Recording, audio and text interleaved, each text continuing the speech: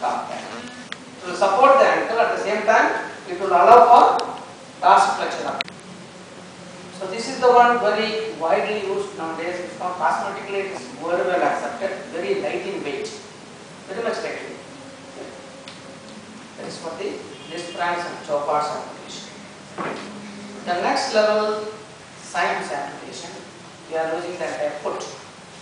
So the foot function has to be replaced. The basic functions of the foot are transmission of body load, shock absorption, and the mid-tarsal and ankle motion. So to accomplish all these functions, various foot components have been developed. They are broadly classified into two groups. One is articulated foot. That means articulated at the level of the ankle joint. The other variety is non-articulated. So among the articulated foot, one the very old conventional one is this one, single axis articulated foot. This consists of a metallic ankle joint which can provide 15 degrees of plantar flexion and 5 degrees of dorsiflexion. To assist this movement in a smooth coordinated way, there are two bumpers, rubber bumpers, called the plantar flexion bumper and this is the dorsiflexion bumper. Those two give a smooth coordinated movement of the ankle joint which gives 15 degrees of plantar flexion and 5 degrees of dorsiflexion. No inversion eversion is possible because the name itself denotes single axis. Only possible movement is only one plane. And further, the forefoot, it can go into hyperextension because there is a microcellular upper provision is there. It will lead to hyperextension of the toes. So though it gives plantar flexion and dorsiflexion at the ankle joint level, it does not provide inversion eversion. So uneven terrain is very, very uncomfortable. And the entire foot is made up of willow wood. Willow wood, the one cricket bat. Okay. Why it is used in cricket bat? Lightweight. One is light in weight. Strength. Shock absorption. That wood has got a superior quality of shock absorption. When it is hitting a bat ball, the hard ball is hitting 100 kilometers per hour. It will produce the shock. The shock 70 to 80% will be absorbed by the wood itself. Remaining 20% will be transmitted to other way. Otherwise, one cannot hold a bat and hit the ball, which is coming around hard ball 150 kilometers per hour. You can have a big shock. So the same shock absorption purpose, willow wood is used in the prosthetic foot fabrication to, at the time of heel slide, to absorb the shock. The another variety in this multi-axial foot, to look like same thing, I think example, that joint is a more sophisticated. It can give plantar flexion, dorsiflexion, inversion, eversion, and rotation also. All movements of the ankle joint it will provide. But a very sophisticated joint. Because of the sophistication, the breakage of the joints is very high. Even in this variety also, the multi-axial foot also, breakage of the joint is very high. And maintenance of the joint is very high because in due course, it may give wear and tear, unwanted noise. The noise can be prevented by putting oil, but oil stains the cloth. So these are all some of the disadvantages of this earliest design of single axis and multi-axis foot.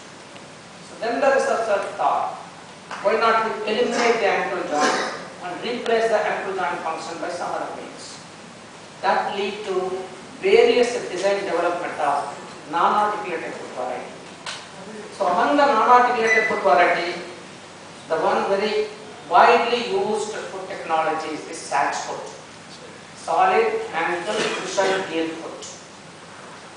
So this consists of a very solid wood which is called a heel wood, which is in the shape of a rocker shape, extends up to the neck of the metatarsal inside to give rigidity to the foot.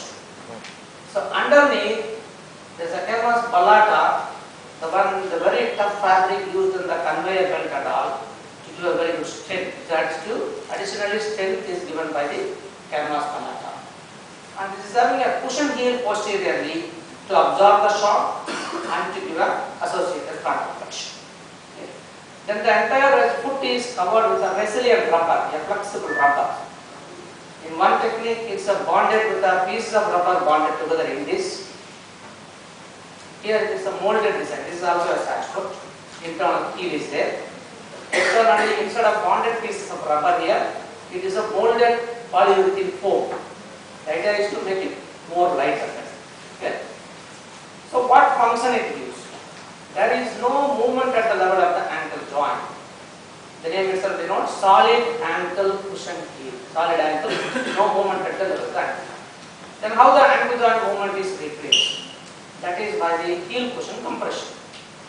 At the time of heel strike, the soft heel it compresses and simulated plantar flexion. The movement which is similar to the plantar flexion arises due to the heel cushion compression.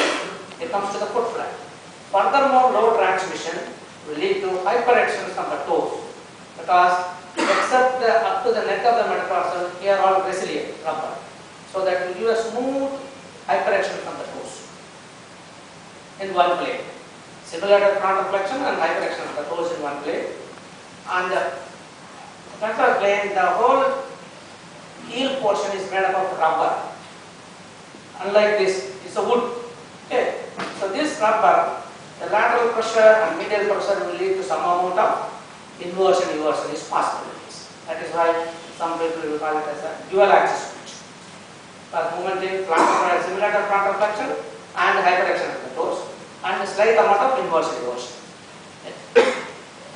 This is the one very versatile foot, very simple, cheap, dynamic in action, long lasting, breakage are very less long lasting. Okay. Very various sizes are available to suit a different individual. Even the heel cushion is available in 3-4 grades depending on the different weight of the patient. For medium, hefty patients are available. The only disadvantage is this, the heel cushion compression. If the patient at the time of heel strike, if he did not transfer adequate weight at the time of heel strike, what will happen? This will not compress adequately. So due to that, the foot may rotate medially or laterally, or it may give a sudden foot flat. That is in the initial stage. So if you train the amputee to transfer adequate load at the time of heel strike, that problem also can be overcome. The rotation, it may lead to a torsional force over the proximal stump. This is the early problem of the aspect. Otherwise, it's a very versatile, very commonly used technology. Okay. So this is light in weight when compared to this current. So now to make it still lighter, the polyurethane foam technique is used to make it more lighter. Because polyurethane is a very light when compared to this, about 30 to 40% reduction in weight. This is also a polyurethane foam, but different material is used. Now from this, in 1980s, when this forefoot can flex and give the stability by the cushion heel, if we can provide a flexible keel, the next varieties are the design and the material used for the keel that gives varying degrees of functions in the foot. So instead of a rigid keel made up of wood which is there in the center, which will extend up to here, in the next design, the safe foot, stationary ankle and flexible endoskeleton. Okay, that is made up of a flexible material. The flexible material, this does not provide dorsiflexion, whereas the flexible keel that will give a dorsiflexion also. Apart, it will look like same thing, but the internal keel makes the difference in the action. Understand? Internal keel makes the difference in action. That is the second development, a flexible keel endoskeleton. Then the third, when the flexible keel can flex, why not it recoil back? If it recoils like a spring, that will be very useful for the athletic amputees. Okay, that lead to energy storing foot, stem foot or a stored energy foot. You start from stem, S-T-E-M. That is one technicality. There are varieties of energy storing foot available in the market now. See, instead of a single piece in the sarch foot, in the safe foot it is made into two pieces, flexible one. Here, the third stem foot, energy storing foot, it is made into three pieces. I have drawn a diagram, I don't have the sample here. It is made into three pieces with the two rubber bullets in between. So what happens, just like our metatarsal bones, tarsal bones and metatarsal bones, which will give the same structural feeling inside. So it will give when the forefoot is at the time of heel slide, the heel cushion compression the same action. And the furthermore low transmission will lead to the flexibility of more flexibility of the forefoot. So when it flexes, because it is on different joints like, when it flexes the high correction of the toes, the rubber bullets are subjected to pressure. Understand? That there is not small bullets, two bullets. So when it is subjected to pressure, it stores energy. So at the time of push-off period, when the load is released, the rubber bullets with stored energy releases, recoils back, assisting the push-off. A very springier action. The later development by using carbon fiber composites. You might have seen in the Discover exam and all, a long spring foot which is going into the shoes. You will be able to run fast, a very good action comes. That is all because by using carbon fiber composites. The carbon fiber composite into the foot it is used so that it bends and stores energy and recoil back to their springier action. So in the energy storing foot, varieties of foot components are available. It's all only expensive, very expensive. But the technology has come, has developed, and you can use a very good, for those things will give a just like a normal human anatomical foot function. With a plantar flexion, dorsiflexion, reverse is also possible. Although yet very strong because the carbon fiber composites are very, very light in weight at the same time very strong. Used in the aeroplane technology. That is being used in the foot fabrication to make it more lighter. So why the question of making more lighter means, see, we don't feel the weight of the limb, though it is about 10 kg weight. We don't, because it attached with the muscles and bones. But the process is put externally. Even 1 gram is accountable. Patient has to lift and then walk. That means energy consumption. If you reduce the prosthesis as light as possible, it is advantageous to the patient. That is why from such foot we go to the lighter material polyurethane foam, 50% reduction. We go for still carbon fiber, still another 25% reduction. Very, very light in weight from most. Then coming back to the Indian modifications of the foot. See, look at the bottom of this. It's a shoe shape. So you need a shoe or a footwear to walk along with this. Once you remove the shoes, the alignment will change, you will not be able to walk. Indian scenario, footwear is not allowed inside the house. Going to the religious places, footwear is not allowed. So the amputee is fitted with the Western technology, wearing a shoe. He is uncomfortable to walk inside the house. He wants to walk barefoot. So for that, at Madras, they have developed a foot called a Madras foot. It is nothing but modification of the Sach foot. See the sole. They added additional rubber and made the sole flat to facilitate barefoot walking. You need not have a shoe. You can walk barefoot. But it is like a normal human foot, it's flat. And when you walk outdoor, you can wear a Hawaii chapel without any extra heel. Go outside, indoor, remove the footwear, religious places, remove the footwear and walk. No change in alignment. And then when you walk, this is a Western style, mostly hidden in shoes or a footwear. So the natural toe appearance is not there. But when you walk barefoot, natural toe appearance is the must. That is the second modification. One is additional heel and then toe cosmetic appearance. And to prevent the moisture absorption, it is totally covered with a skin color resin or leather to give more osmosis and to prevent moisture absorption. That is called that is a modification over the Sach foot is called the Madras foot. Okay. And in Jaipur, for the same purpose of barefoot walking, they have developed another one foot called Jaipur foot. They have totally different concept, material use and the technique, everything totally different concept they follow. This one. I'll just show you the construction of that. So this also consists of your heel wood, which is above the level. All these things you can see at the same height. Okay, the Western style. Here they put the heel wood above the level of the ankle joint. And underneath, the foot is made up of ordinary Hawaii chapel rubber. cheaper material which is available in the market. These are all expensive rubber. The hind portion is not bonded together to give action. The midfoot and the forefoot made up of same Hawaii chappal rubber that is bonded together to give more rigidity to the foot. All these structures are totally covered with the vulcanized rubber, the car tire material, that material, that will not absorb moisture, and more strong also. And for additional strength, here what they use, there is a canvas collagen. Here the nylon thread is wound all around. You can see the fibers will become close, and that is wound all around for the additional strength. So all these wooden keel and the Hawaii chappal rubber is all encased in a vulcanized rubber car tire material.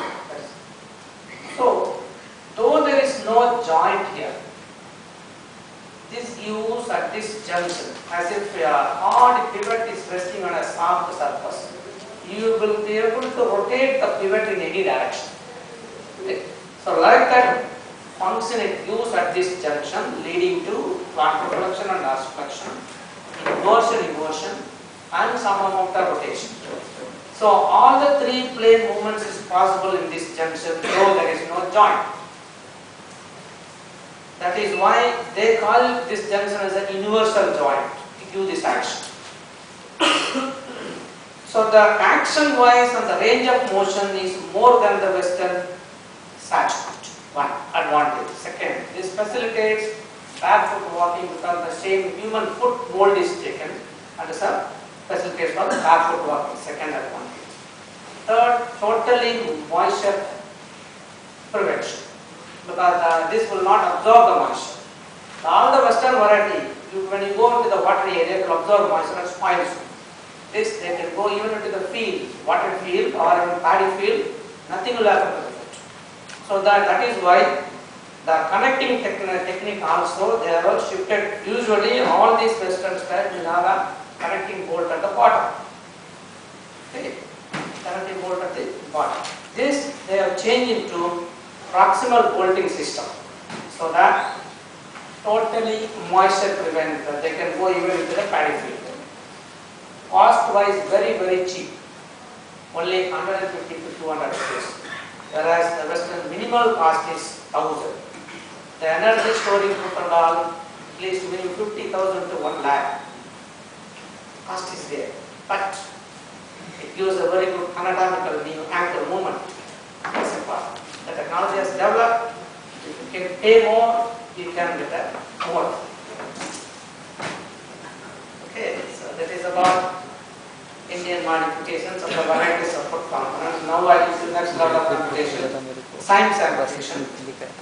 This is a Canadian design science prosthesis. To allow the bulbous stump end, there is an opening here on the medial wall.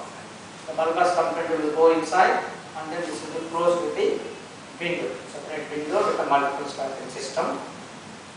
The same, a modified satch foot is used this year. Modified satch foot.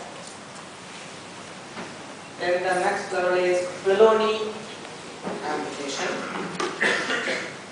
This is a standard typical model of a Belloni prosthesis. The major components are foot ankle assembly. So any type of foot ankle assembly which I have discussed here you can select depending upon the level of use and the economic condition of the patient. Any variety you can select. Then this is for the shank. That is the distal to the stump and up to the ankle joint is called a shank. This is the socket where the stump will fit in. This is the suspension system. Okay. 4 major factors. The shank, it can go into the 2 designs are there. One is the exoskeletal design, this particular one. Centrally it's a hollow through the outer peripheral wall weight transmission. So inside a plastic or a wood shell is there. Outside is a polyester resin lamination is there to prevent moisture absorption. Okay. To reduce the weight, centrally material has been removed to hollow. This is the second one, endoskeletal socket technology. Instead of a hard one, centrally piped like this and then outside covered with a foam. I will show you the bony section. Okay. So inside the pipe like this, a shank tube is there. Outside covered with the foam, the cosmetic foam. So the advantage of this is all prefabricated. This is a custom made. Exoskeleton is a custom made. Now prefabricated modules, and different materials are being used. Steel, aluminium, and nowadays switching over to the plastics. The latest is carbon fiber composites again, to make it reduce still weight. Okay. Those varieties are available for the shank tube. The advantage of this endoskeletal system is reduction in weight. One is main advantage is reduction in weight. That leads to less energy consumption. Patient can use it for a longer period, makes the process more lighter. Secondly, the modules, any one part goes out of condition, you can change only that module. Here they have to change the entire process. Okay. Because it's the prefabricated modules, fabrication time also comes reduced. You can fit to the patient faster. Readily available sample models. But the only thing little more expensive than the endoskeleton.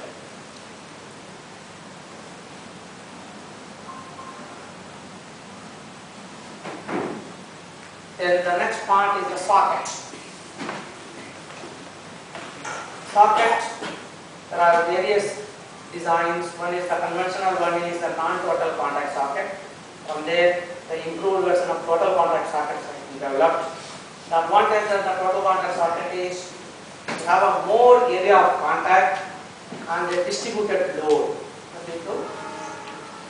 Prevention of the pressure source, the main advantage. And the more area of contact leads to better proprioception and a better mode of weight transmission. So this is the standard design of patella tendon bearing total contact socket. You can see a protuberance here at the level of the patellar tendon. So that takes the more load, and opposite to the patellar tendon there is a popliteal fossa. There also the newer protuberance you can see. So those two to give a force at the level of the tendon and the counter force at the popliteal fossa to take more load at this point. And another load taking is the medial tibial plateau. So these are the main three areas body load is being transmitted.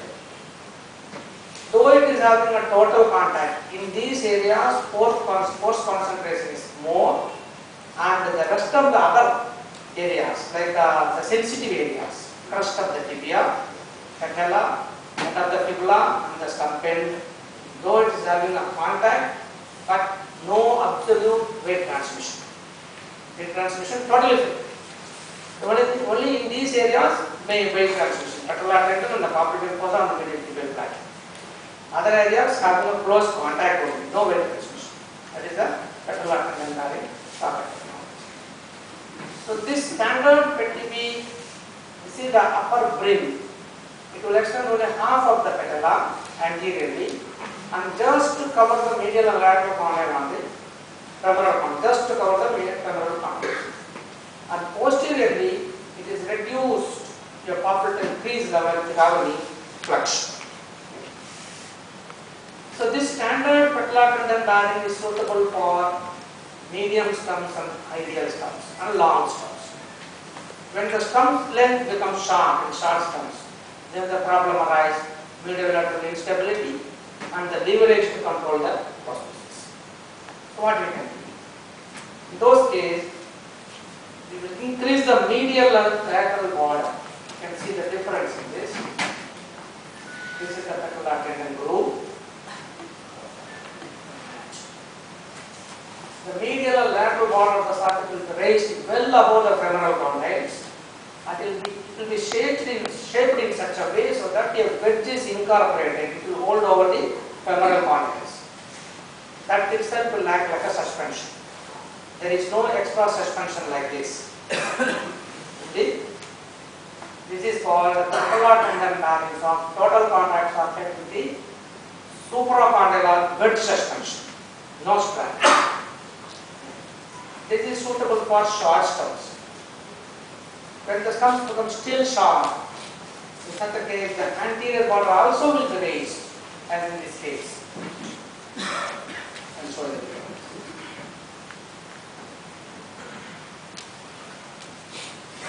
see anterior border also will be raised over the patella, and there will be one more holding force over the patella for suspension force. Okay.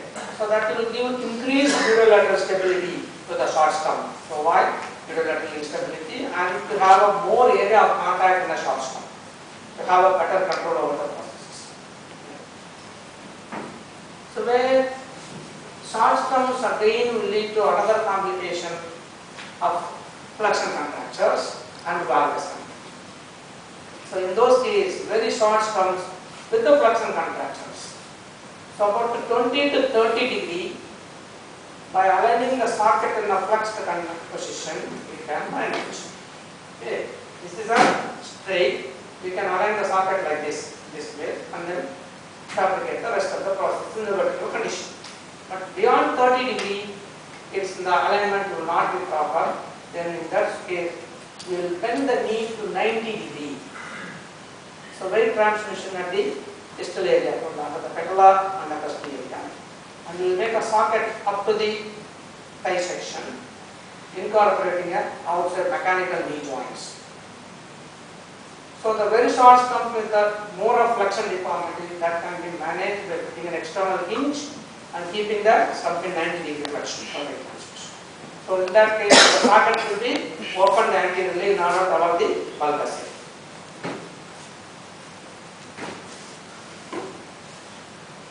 Next level of amputation is a bony amputation.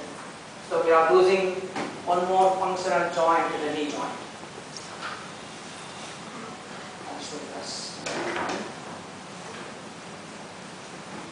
This is the standard model of a bony prosthesis. The major components are foot ankle assembly, in this case a sash foot.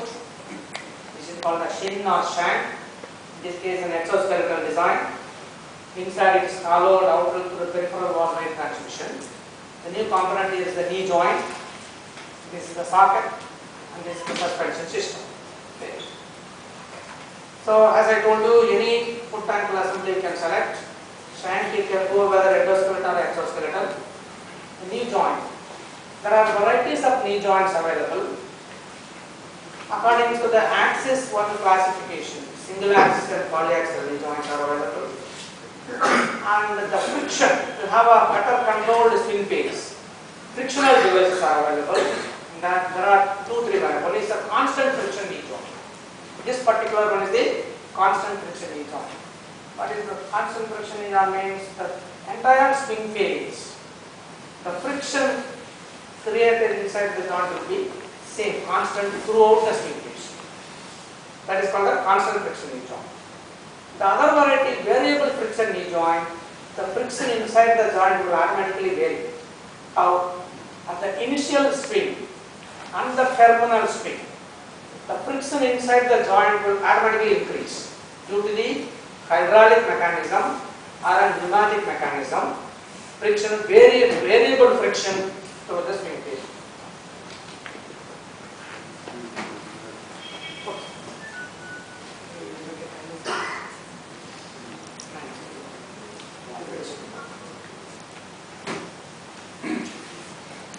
So hydraulic friction and pneumatic frictional device is also available to make the swing phase more natural. Understand? More natural. This is a constant friction knee joint. The swing phase may not be near normal. Maybe at one speed, when the particular cadence, the swing phase may be looking normal like an anatomical function. But when you walk slow or faster, constant friction will give a asymmetrical gauge. So when you go for a variable friction knee joint, the swing phase control will be near normal or near anatomical.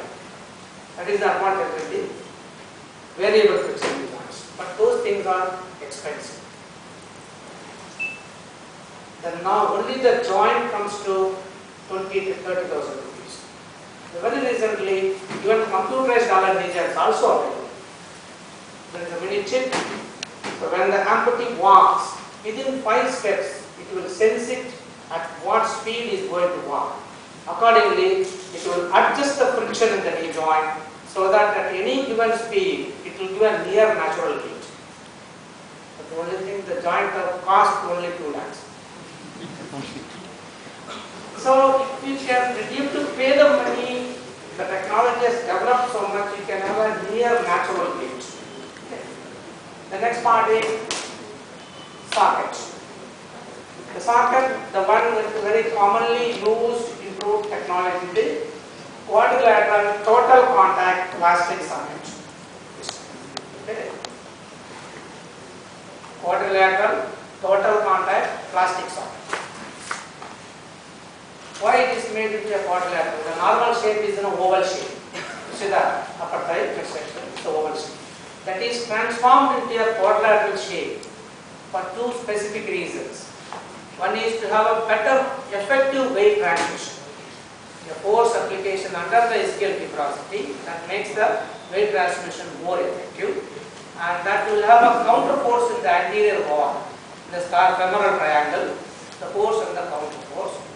The medial wall, this is medial wall, and the posterior wall is about 90-degree angulation. Anterior wall and the lateral wall is curved slightly. Okay. So there are pressure relief. This corner will have a relief for the adductor arm extended. Here there is a relief for the rectus femoris muscle. The posterior lateral wall will have a gluteus medius and minimus relief, and the posterior medially will have a hamstrings relief. So though the quadrilateral shape and giving reliefs for the muscles, different muscle groups. So the quadrilateral shape, it makes the effective weight transmission and gives a proper relief for the muscles to act. That is the advantage of the quadrilateral. And then the quadrilateral shape will prevent the rotation of the prosthesis, rotation of the socket with respect to the soft tissues. Normally, if it is around, very easily it can rotate. Quadrilateral shape will prevent the rotation of the prosthesis. 2 main mechanical advantages in the quadrilateral shape.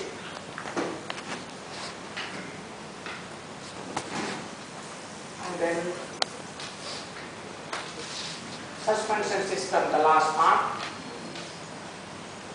There are metal hip joints with a pellicle to take the sample that will allow only knee flexion and extension, only will not allow abduction adduction.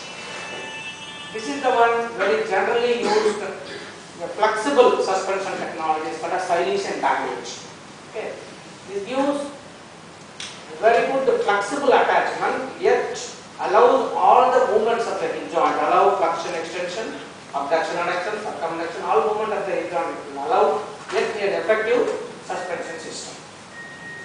The still more effective suspension system you can go for suction suspension. Okay. There will be a wall placed at the anterior distal end of the stump end wall. That wall will allow air from inside to outside only. From outside to inside it will not happen. So the total contact socket I told you, when you are inserting the stump into the socket, the air inside the socket will be driven out through the hole. Then it will be close to the wall. So after closing, as I told you, air cannot enter from this side. Proximally it is all close to the soft tissues.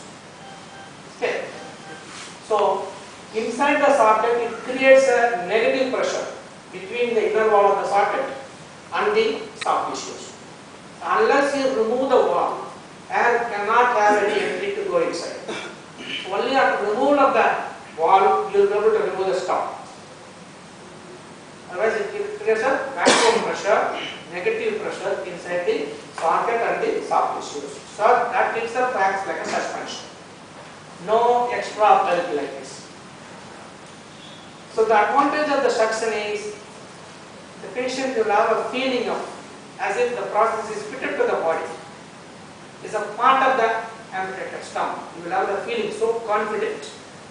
So that increases the confidence, better control over the prosthesis, better proprioception because of postal contact over the stump. The only thing it will be more expensive technique, and the amputee has to maintain his weight constant. If he reduces or loses his weight, then the suction will not work properly. Okay. And using a suction technique, the weight of the process has to be minimized as much as possible. So you have to go for an endoscopic technology by using carbon fiber composites if possible. or other technique also. Reduce the pressure so that then only the extraction will work. So with that, I come to the end of the lower extremity prosthesis. So with the recently available technology, we have an amputee or the 8 to 90% we can make them near normal as before. Now I restore to the upper extremity. Replacing all these spinal concerns, still we have a problem. So let me explain to you what the facilities are available. You have the amputation, the minimal amputation of the one finger or one palate. No functional replacement is possible, only cosmetic replacement with the help of the rubber glove. Okay, we have different colors. There are about 18 shades are available to suit the different individual. Select the appropriate color and then any one finger cut and fix it, put a cap like. Okay. You give a inside fill it with any soft material. Oh. You give the cosmetic replacement, no function. Okay. Once the entire finger, whether 2 finger or 3 finger is lost, full gloves can be put inside by opening the whatever the existing fingers, so that will give a near natural feeling, but they are also only cosmetic replacement, no function. So when the thumb is lost, the thumb constitutes around 60% of the hand function. In that case, inside the cosmetic glove, in a functional position, we can fix a rigid thumb in a functional position. So with respect to the thumb, we can bring the index and middle finger and have some prehension force. The same way, index and middle finger is lost. Inside the cosmetic glove, we can fix a rigid index and middle finger in a functional position, so that with respect to them, we can take the thumb and have some prehension. That is possible.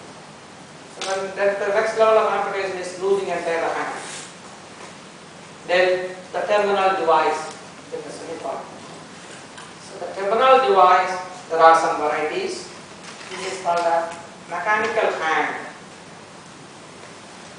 Here the 3 fingers will open.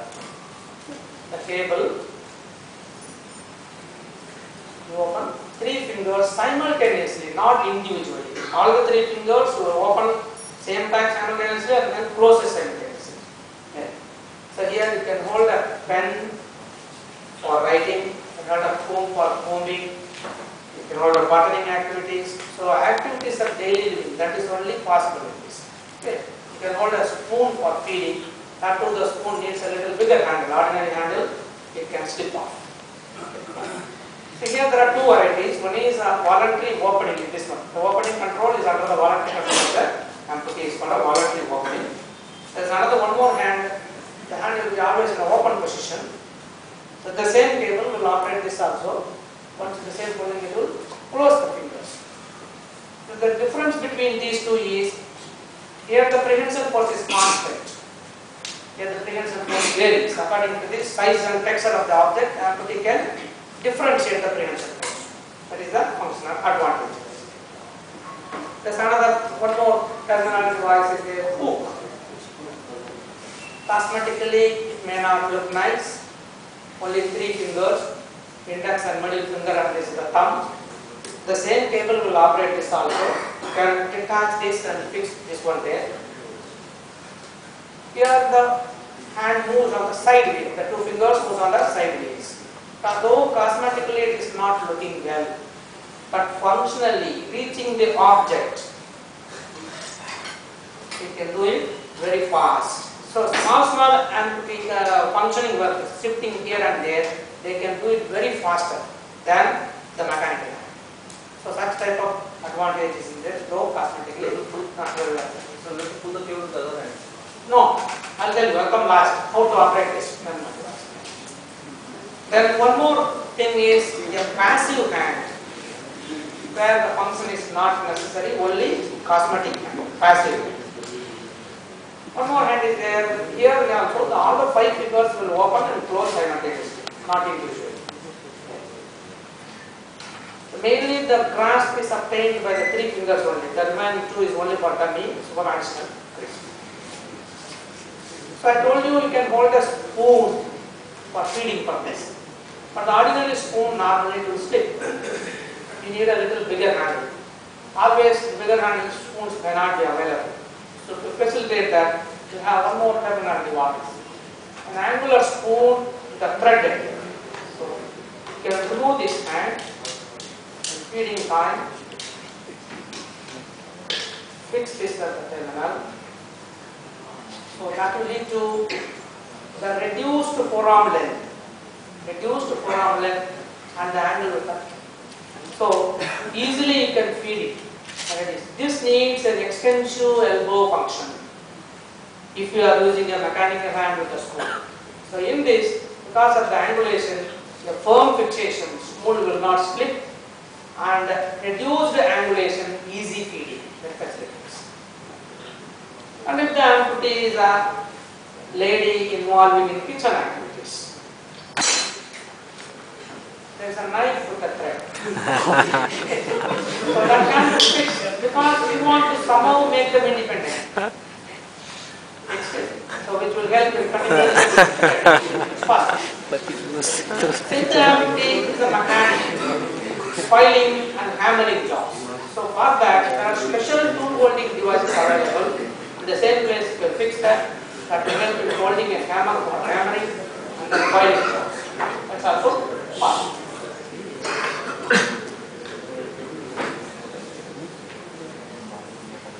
So that is up when you're using the hand. That is in the case of below elbow amputation or a wrist disarticulation in both the level. The loss is losing the weight in the hand. So this is the standard below elbow prosthesis. The major components are terminal device, 3-4 varieties I told you. Any terminal device to the different occupation they can use. While going outside you can use this. Doing some function you can go for a hook, and then cutting vegetables you can go for the knife. For feeding time you can use this one. All are interchangeable at this junction. You can remove this and fix it. To make it easy and faster fixing, there is an elbow joint, wrist joint with a spring system. You can easily insert this, has to be rotated and then refix it again. To make it faster, just press it into hold. The different pronation and supination can be adjusted here. That can be locked. There is no locking pin is there. So after getting the optimal function with the rotation, you can lock it, so that it will not rotate further without that knowledge. So the major components are hand terminal device. This is the wrist unit. This is the forearm socket. This is the socket. Elbow hinge. This is the triceps pad, harnessing system, and the control cable system to operate the terminal device. So this will, the amputator's thumb will go into the socket, and this will come from behind and connected to the opposite shoulder. Now, how to operate this terminal device? To operate this terminal device, you can have to exert a force to open this. So that is driven by shoulder flexion. On the same amputated side, if you initiate shoulder flexion, the cable will be tensed and that will open the terminal device. Okay, in the below elbow, somewhat easy, no problem. So when you are doing when you have to do the buttoning activity, you cannot do the shoulder flexion. That time you can initiate protraction or biscapular adduction. So that the cable will be tensed, it will give you a opening of the terminal device. First. The next level of amputation is above elbow amputation, because we are using one more important joint here, elbow joint. This is the standard model. The components are mechanical hand. In this case, the voluntary opening mechanical hand. This is the wrist unit, forearm socket, elbow joint new component. This is the arm socket, harnessing system, and the control cable system. Okay. So the elbow joint here new, it has got a separate one more cable. So there are two cable systems here. One is this one, which will help elbow flexion and the terminal device operation. Okay? This long cable. There's another one more small cable is there, that is to operate the elbow joint. This elbow joint, it will have only flexion and extension. The internal or external rotation can be manually adjusted at this junction. And the elbow joint can be locked at different positions. To lock that, there is one elbow locking cable is here. One pull, it will lock the elbow joint. The next pull, it will unlock and go back to the extended position. Due to gravity, it will come down. So at different positions, this can be locked. 11 positions, you have a different occupational level, you can lock the elbow joint. Now, how to operate this terminal device in above elbow entity? It is very complicated. It is not so as easy in the below elbow. Below elbow, we have the elbow control. We are using the elbow joint also. So we have to stabilize the elbow joint first. Get the optimal position of the elbow flexion. And then you have to lock it. You have to stabilize the elbow joint in order to operate the terminal device. So first step is to flex the elbow. Second step is to lock the elbow. And then operation of the terminal device. So how to perform this? First, the initial elbow flexion can be obtained by, I assume my right hand is not okay. Initial shoulder flexion will lead to elbow coming here. So I am holding it. Holding firmly takes to the elbow flexion. All these things you have to pull the cable. Pull the cable by muscle action. Shoulder flexion will lead to elbow flexion. Then you have to lock it. The locking, you can pull this lever manually. That is, in order to operate the lock, we are losing the functions of the normal hand also. It's only on emergency case you can put it manually. But other times, preferably you have to do it with the muscle functions only. How? So this will be connected to the anterior support strap to an elastic. Okay. So after getting the shoulder flexion, it will lead to elbow in a flexed position. Then you have to initiate abduction of the shoulder, external rotation, and then finally extension of the shoulder, the same amputator side. So during that motion, the elastic will pull this lever, pull this cable. So I told you it has to pull and release. So from that position you have to come back fast. You see a reverse sequential pattern. So that the spring will lose and then it will go into locking position. Then after locking, you have to operate the terminal device. It needs additional force, shoulder flexion, and then biscapular flexion. Both the movement, you have to simultaneously do it to operate the terminal device. So this is not an easy job. Even for the normal persons, to have such an extensive body motion, sometimes it is difficult. So amputees, in order to use the terminal device, they have to use a very extensive force. The proximal joints has to be full and free with good musculature. So without that, whatever the good prosthesis we provide, the amputee will not be able to use it. So most of the time, because of this problem only, they use it only for cosmetic purpose. Functionally, they don't use, because, as I told you, the cable, it has to travel about. But to have the elbow flexion, 9.8 centimeters it has to travel. And to have the terminal device operation, totally 11.3 centimeters the cable has to travel.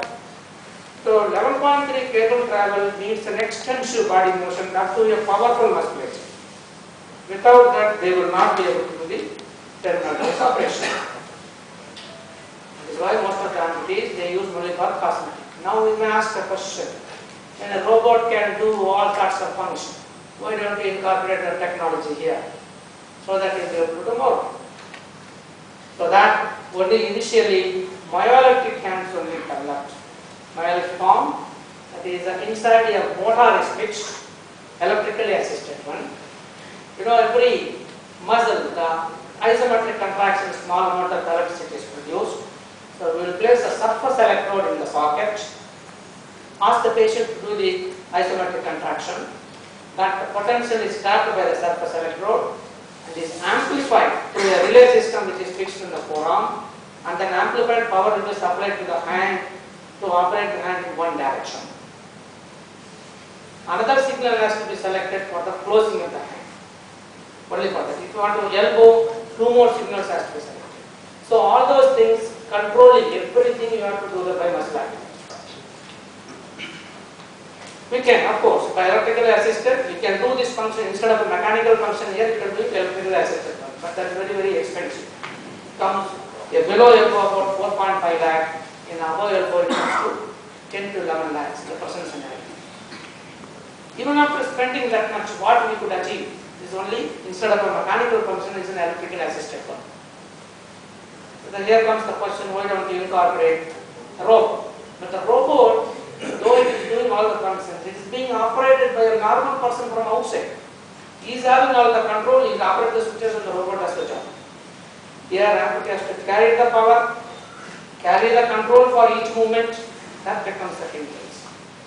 So a lot of research is going on, hope in future you may be able to achieve some more improvement.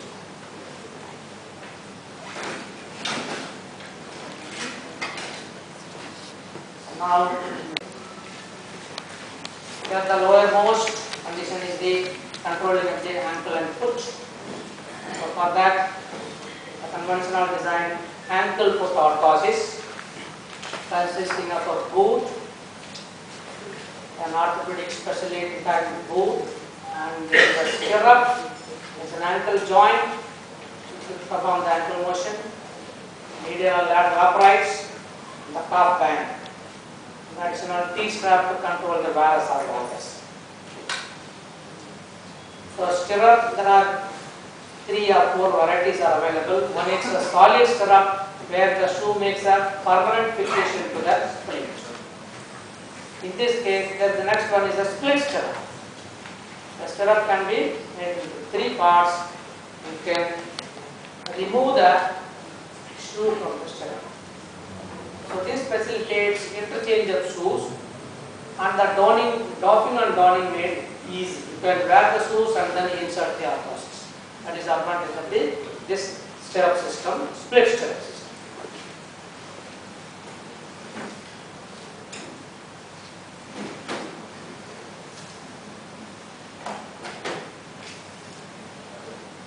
Then the next component is ankle joint. There are 5 varieties of ankle joints available. One is a free motion ankle joint, that is indicated when the ankle is middle-lateral stability and the contractile power is there. So we need not to arrest the movement of the ankle joint, go for free. Then the question comes, why do you need an ankle joint? That mostly is for varus or valgus control. That time the medial strap, T-strap will be used to control the varus or valgus. The next one is fixed ankle joint. That will be mainly used when there is a pathological fracture and the weight relieving caliper. Instead of normal road transmission, the patellar PTB socket I told you that will be fixed here.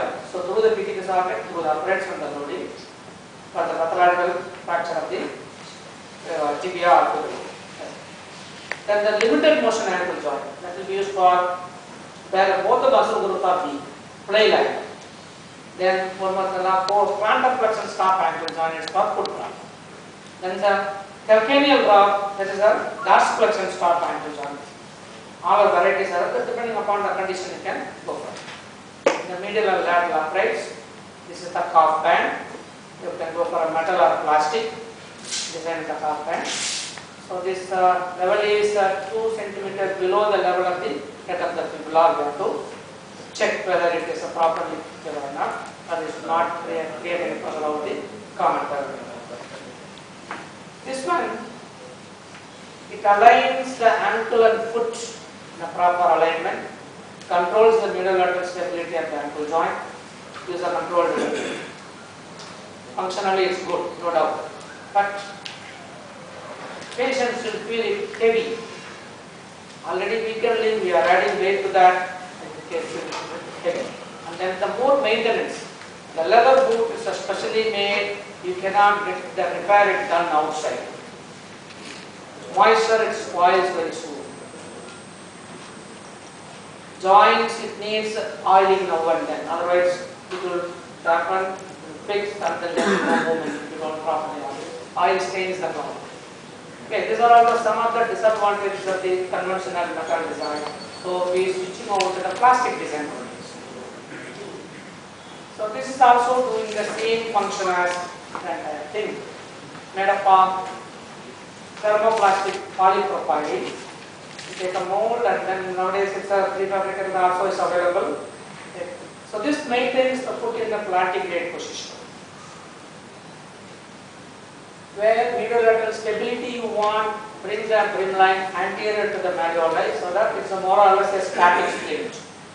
Use very good mediolateral stability. So where you have the mediolateral stability, you can allow the elbow ankle joint movement. You can go for a narrowing of the calf muscles here. See that? So here the brimline is posterior to the malleoli. That makes more narrow calves here. Allows for dorsiflexion, but it will have a reduced control over the mediolateral stability. Allow dorsiflexion, but reduced control of the mediolateral stability. So if you want more mediolateral stability, you can go for anterior to the malleoli. Where you want reduced mediolateral stability, but allow dorsiflexion, you can go for this. The latest improvements does not provide the joints, and we can provide an ankle joint here.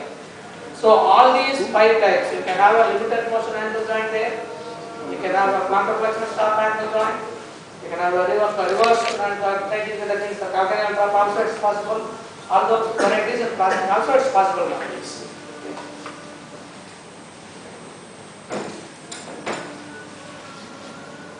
Next is knee ankle foot orthosis.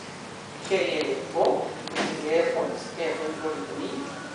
The major components are shoe or a boot, stirrup, ankle joint, medial and lateral uprights, a calf band. Here the new component is the knee joint, the knee cap, mid-thigh band, the ischial band. So up to here it's the same like ankle foot orthosis only. The new component is the knee cap and the knee joint. We have some varieties of knee joints. This is the one very commonly used, the drop lock knee joint.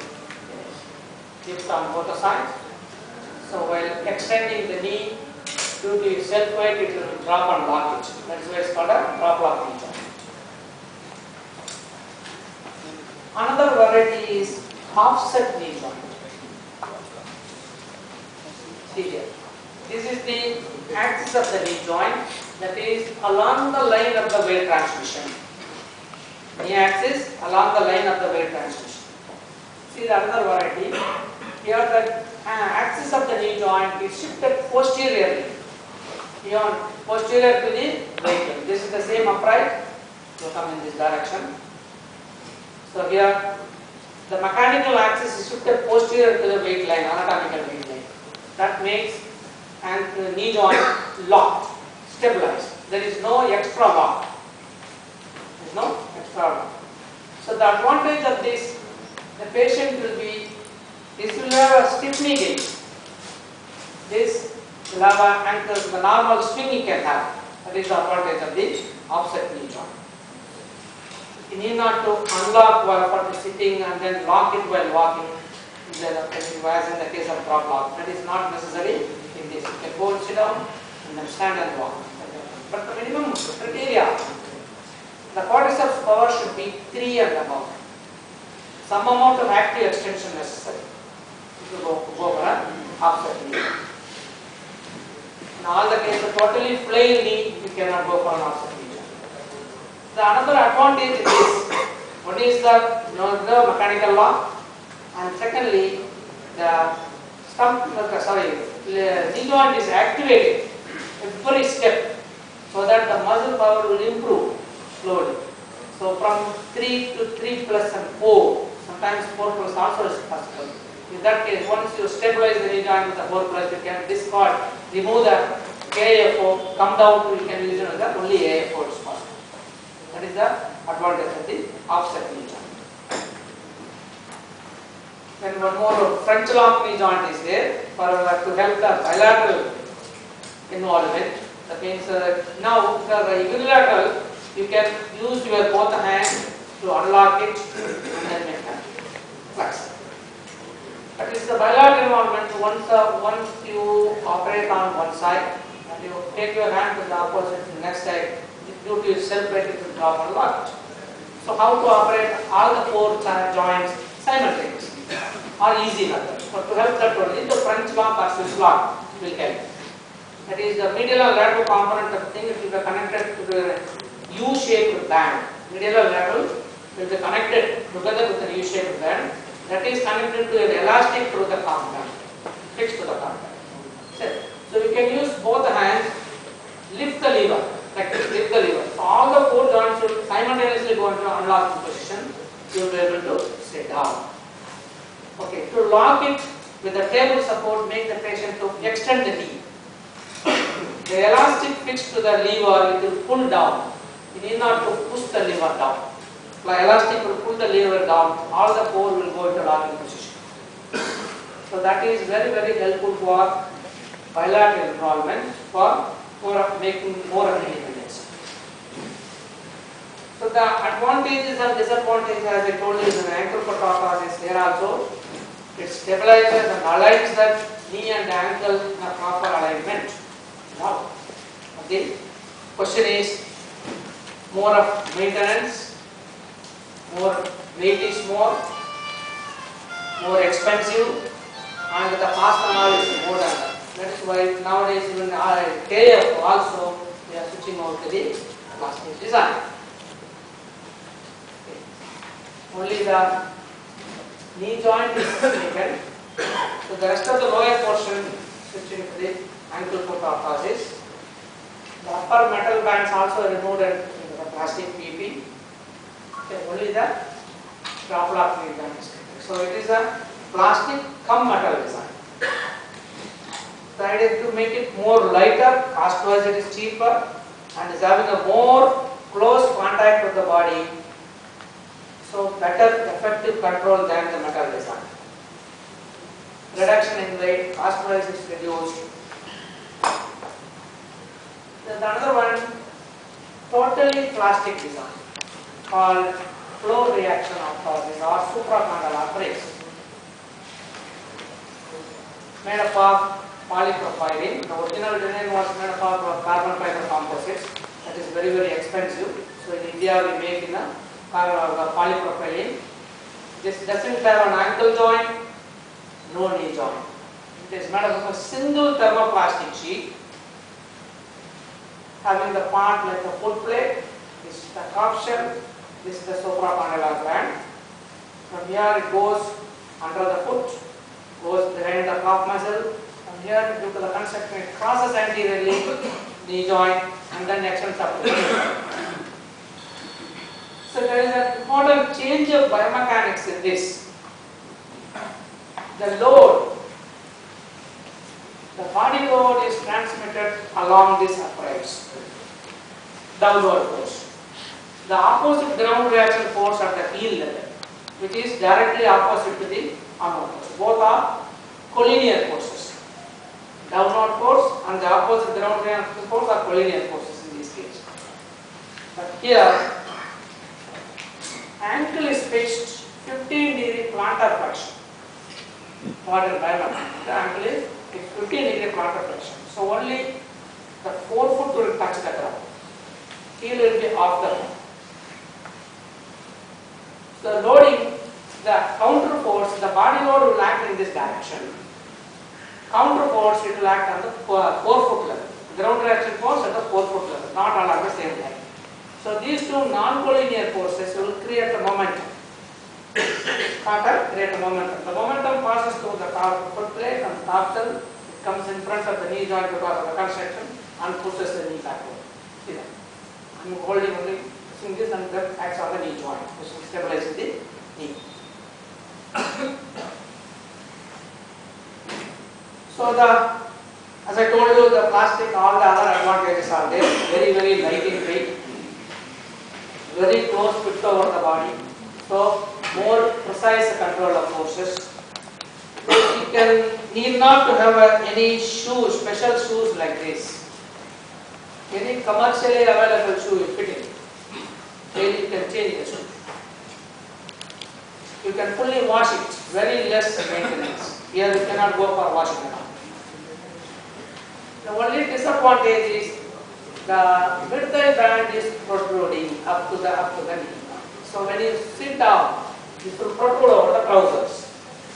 Cosmetically not acceptable. That is only the disadvantage. That can be minimized by reducing the size of the suprapondylar band just above the knee joint. But that will increase the unit pressure on the soft tissues. Now the ground reaction force is controlled on a larger area. When you reduce the size of the band, unit pressure will increase. That may lift your pressure source in due course. So that can be modified, avoided if you can provide the knee joint, top lock knee joint, you provide it here. So when you want to sit down, remove the lock and then it will come flush with the body. It's possible. But only thing, the ground reaction force, every time when you are walking, if you act on the knee joint, the breakage of the joint will be very high. So if you can tolerate that, you can go for that modification also.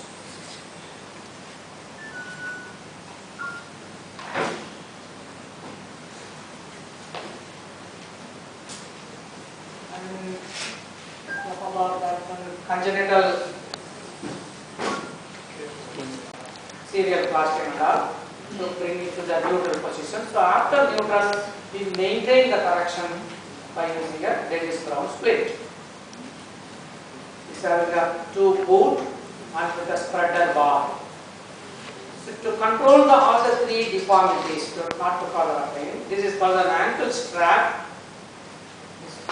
Goes into the slot, insert the maybe foot inside and then this pull over this the maximum possible. So that corrects the equinus fully and then anchor it with the buckle. So to check whether the equinus is fully connected or not, there is a peep hole behind. Check the heel whether it is touching the sole or not. The equinus is fully connected or not. Check one equinus. On the varus, to cut the varus, there is an internal lateral heel and sole wedge is provided with the sole that keeps the foot in everted position. Further severe cases, it can be still controlled by bending this upright to take it to a more everted position. That control also is possible. Third, no heel is provided to control the equinus again, and the forefoot adduction, medial boot will be more stiff. So to prevent forefoot going into a adduction position. In severe cases, it can provide a metal plate also here, so that prevent the forefoot adduction. When the child starts walking, then we will go with the Dennis Brown shoes, having all the maintenance, same, all the three forces. It does not have the heel, so that will prevent further any excessive foot is going into plant production. The lateral heel and sole, wedge is already incorporated here to keep the foot in more everted position. On the forefoot, if you see it will be more stiff, so that even forcible adduction also is not possible. Using the Dennis Brown shoes. This is for congenital dislocation of hip. There is the GB splint for hip or PDH splint consisting of a metal pelvic band, two uprights and then two thigh band. So this maintains the hip in about 40 to 45 degree abduction and 10 to 20 degree hip flexion.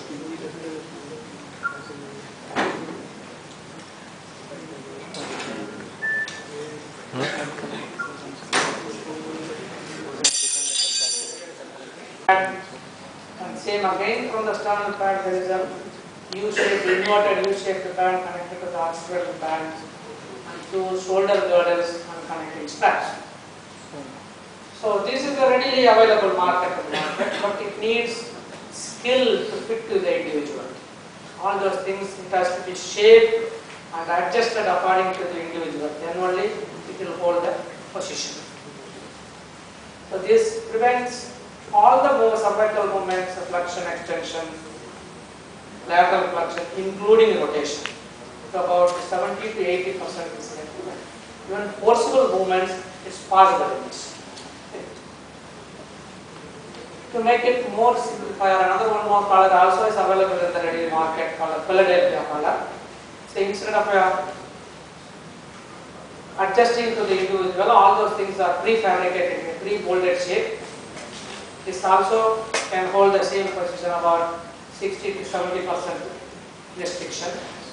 More of prefabricated, molded design it is. So where you want to go for a near 100% immobilization, then you have to go for customized one.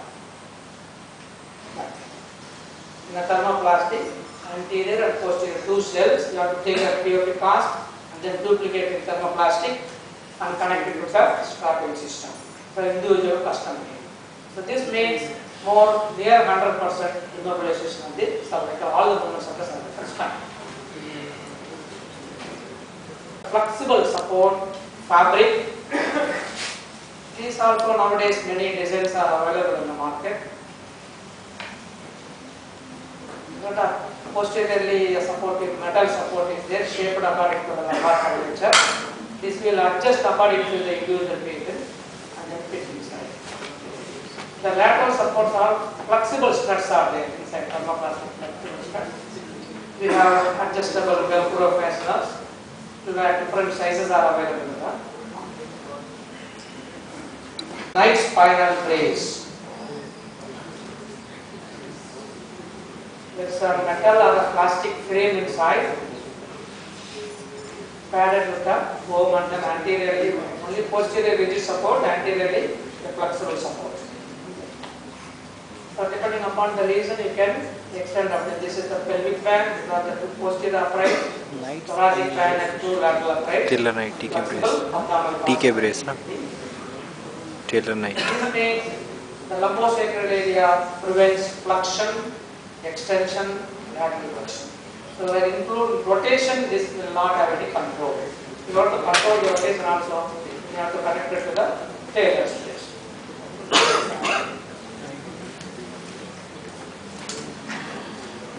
So another one is the anterior wedge compressive fractures. For that one is called a CAS brace, anterior sternal hyperextension brace or CAS brace. This is also readily available in the market.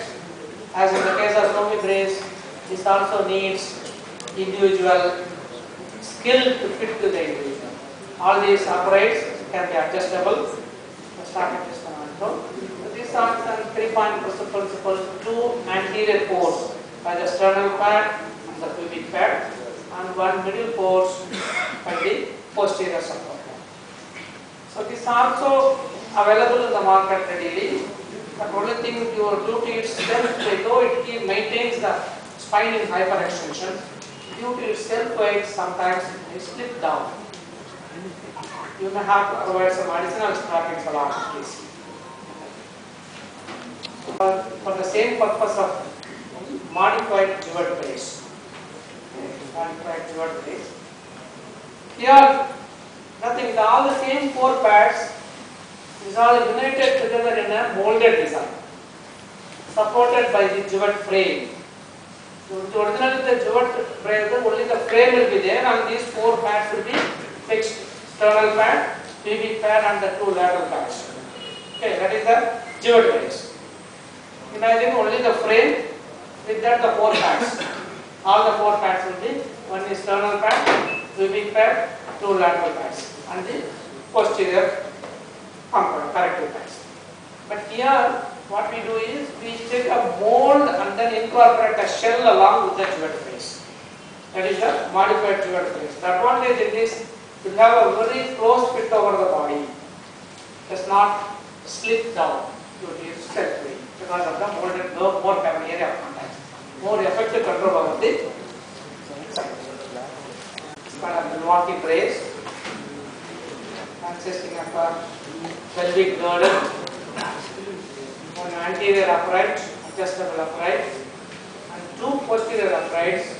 All these uprights are connected to the cranial support. This is the chin support, this is the occipital support. You can open and then fit it to the patient and then give the traction. This also acts as a 3-point principle. The cranial support gives an upward traction. The pelvic girdle gives a downward traction. And this is the posterior hump pad. This gives a posterior lateral force, the corrective force. So this is a brace to be worn 24 hours a day for a better control and correction. Having a metal bands and this so thick thermoplastic thing cosmetically is not very well accepted. And this continuous traction over the chin leads to protrusion of the teeth in due course. That is another disadvantage. And whatever we cover it with the cloth cosmetically, it is visible outside. That is why most of the patients they don't like this brace. So here also we are thinking about another one brace called a modified Boston brace. So what we do here, totally the chin support is eliminated. The biomechanical concept is reversed. We make the brace, fit it to the patient and then apply the three forces to correct the deformity. Upward force and downward force and the corrective force. Here, first itself we apply all the three corrective forces. That is, through a Gleason sling give the upward traction. The body load will act like a downward force. The scoliotic curve the maximum possible. So the patient will be more or less in the hanging position with the maximum correction. That time you take a cast and then duplicate the thermoplastic with all the still corrective forces in the face. So it is a single thermoplastic brace. Open it, the posterior wall, open it, close and fit into the teeth. Does not have the chin support. There is no question of protrusion of the teeth. It is very close fit over the body, so cosmetically is very well accepted. Does not visible over the clothing. More area of contact give a precise control of forces and comfort also. Cost wise also it is cheaper than that.